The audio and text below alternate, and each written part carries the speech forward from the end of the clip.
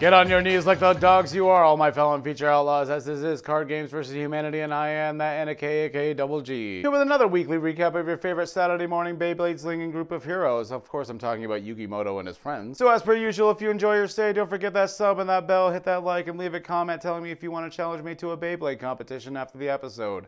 A match you will lose. Our episode begins today with the mysterious and not at all bland Big Five having a meeting with Pegasus about the current state of affairs. 5 men that Kaiba hired because he trusted them dearly, so it's just such a shame that, after he lost one duel, they're willing to take over his company and attempt murder. Worried that if he reaches the island and rescues Mokuba, it'll ruin all their plans, but Pegasus assures them not to lay a finger on Kaiba as he wants all the snuggle time to himself. Kaiba is helicoptering his way to Duel's kingdom because he doesn't have that sweet-ass Blue Eyes jet yet. That's actually a real card, and oh Jesus Christ, here's another flashback of his duel with Yugi. You're a good duelist, Kaiba, but not good enough to stop Exodia! Okay, I'm 100% sure that Yugi did not say those words when they were dueling. I love it when character flashbacks make their own retcon attempts. Despite losing to Yugi and then later admitting it in his duel while he helped him, Kaiba refuses to use the heart of the cards as his way of dueling, promising to both save Mokuba and kill the Big Five once he gets home from work. We head back to our heroes who are seen sleeping outside of this tent because of course Taya can't trust any of those horny teenage boys to keep them hands to themselves. Luckily for her, Bakura and Yugi are busy discussing the dark arts. I mean, discussing their Millennium items as Bakura's Millennium Ring decides to point towards Pegasus' castle. At first believing it's because of his Millennium Eye, but unbeknownst to both, the ring actually just points to characters that are more sexually ambiguous than himself. Ever since I first solved that ancient puzzle, playing Duel monsters has never been the same. Yeah, that tends to happen when doing so unlocks dark magic that causes evil spirits to come to life within the card game. We then get a flashback of when Bakura came to school from the long-lost land of England. And I know what you're thinking. It's not at all unlikely that 2 kids with Millennium items ended up in the same school. Nope, not at all. And because we haven't had enough convenient shit in this series already, Kaiba appears in the helicopter right in front of our heroes without warning.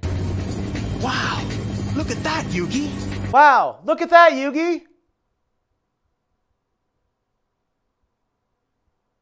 Kaiba wakes everyone up by landing a fucking helicopter about 20 feet away from them as naturally Yugi just runs up to him and hands him his deck like a good boy. You'll be compensated for all of your trouble. Dude, Yugi, that's probably a lot of cards you could buy with that. I'd take it. Yugi stresses to Kaiba that they have a common enemy in Pegasus, that they should team up and work together as friends. To everyone's shock, Kaiba's a bit of a dickhead and refuses to help, something that pisses Joey off greatly for no reason other than how dare you refuse our company. Oh no, apparently Joey just says everyone here has something important to fight for and that Kaiba has to wait in line. He knows better, no cutsies. Nice grip.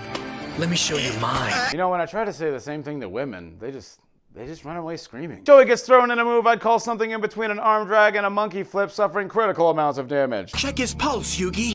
Oh, thank God. I'm still overweight. Now, because Joey is a character of sound logic and reasoning, unlike episode 1 where he first wanted to duel and then wanted to fight him because Kaiba refused, this time he wants to duel because he just lost a fight to Kaiba. Talking mad shit and claiming that he's a washed up duelist, he goes a former champion into a match on the condition that they use his new holographic Beyblade system. And because this is the most state-of-the-art, highly advanced piece of technology that he only has 2 of, naturally he just casually tosses it to Joey with no regrets that maybe the man he's constantly belittling might just drop that piece of technology out of spite. Kaiba begins the duel by showing everyone his Beyblade skills, summoning the battle ox on his first turn. But because he's a seasoned veteran, Joey counters by summoning the armored lizard with absolutely no back row or trap cards to help at all.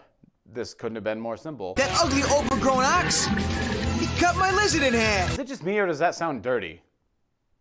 Maybe I'm just a bitch. Joey skips Kaiba's turn because we don't get enough of that in this series, summoning the Flame Swordsman. Oh wait, apparently a normal Earth attribute beast-type monster with no effect, just has a resistance to all fire attacks and overpowers the Brooklyn Brawler. Upping the difficulty even more, Kaiba fuses the Mystic Horseman with the Battle Ox, summoning the Rabbit Horseman with attack values that are never revealed. But don't worry, because our hero Joey is a very competent duelist that would never just summon 10 monsters in a row over and over again with no magic cards or trap cards to support it. We would never get a montage of something like that happening. Never. For some reason, Joey is exhausted in this duel, but I guess that's what happens when you raise 10,000 fists in the air summoning shitty monsters with a giant Beyblade. You're the best at finding ways to come back from behind. Sorry, Taya, but we already established like 9 episodes ago that alphas like Kaiba and myself cannot be rivaled when coming back from behind. Joey summons his best monster, the Red Eyes Black Dragon, destroying the Rabbit Horseman and leaving Kaiba unimpressed. Unimpressed because Joey's dragon is red and his dragon is blue, and red is not as good a color as blue. Therefore, Kaiba's dragon destroys Joey's dragon, winning the duel and causing Joey to go into a mild depression repression. The gang yell at Kaiba for putting down Joey like the dog he is, but he says that attitude is necessary when facing someone like Pegasus. I've seen him use a magic that's stronger than any card. Wow, you know the writers didn't think ahead when they actually let him call it magic and not just hocus pocus magic tricks. We're then treated to a flashback of Bandit Keith getting his ass kicked by a small child holding an elephant. I'm not really sure what any of Kaiba's story had to do with testing out his equipment and making Joey feel like a piece of shit, but you know, sure, go with it. The episode ends with Kaiba saying the same thing I do when there's one remaining chicken wing that manages to survive my hunger. This is war for me. Your friend was a casualty. Well, that's it for this week's episode. I want to thank you all for watching. If you enjoyed your stay, don't forget that sub and hit that bell so you know when a new episode is up. Hit that like and leave a comment telling me if you've ever made food feel like a casualty of war before. Tune in next week where one of our heroes are kidnapped and forced into a duel they weren't ready for.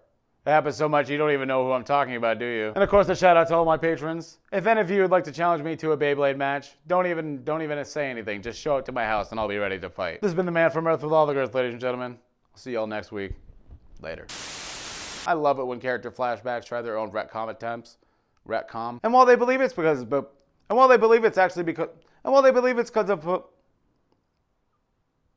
Jesus. Dude, Yugi, you could buy so many cards with that. I mean.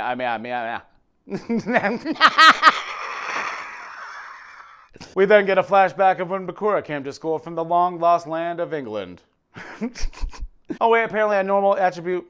Oh wait. We're then treated to a flashback of Bandit Keith getting his ass kicked by a small child holding a small elephant. I don't know why I said that. It's just an elephant.